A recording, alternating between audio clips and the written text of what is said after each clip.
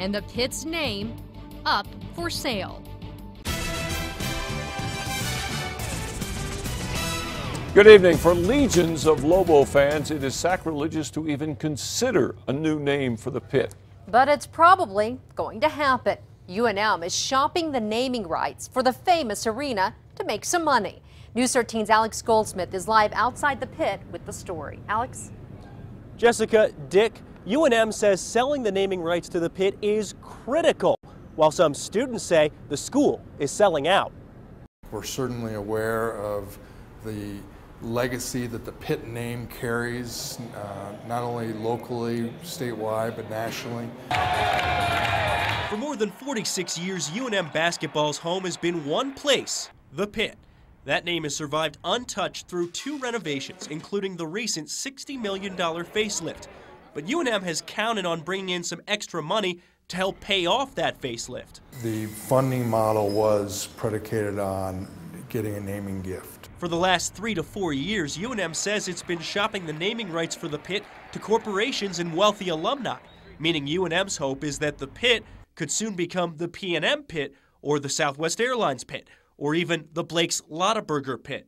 For that privilege, a company or donor would have to spend at least $500,000 a year over at least 20 years. And that range probably is in the neighborhood of $10 to $15 million.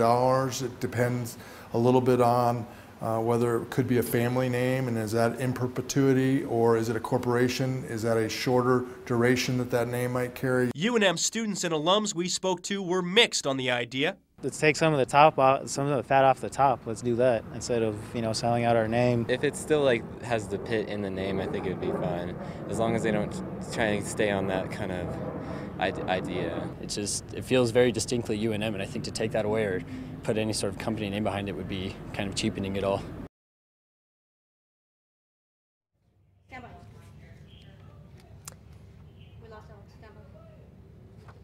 To the field itself, to the Branch Law Firm, the family behind the Branch Law Firm, in exchange for a $1.5 million gift. Back to you. All right, thank you, Alex.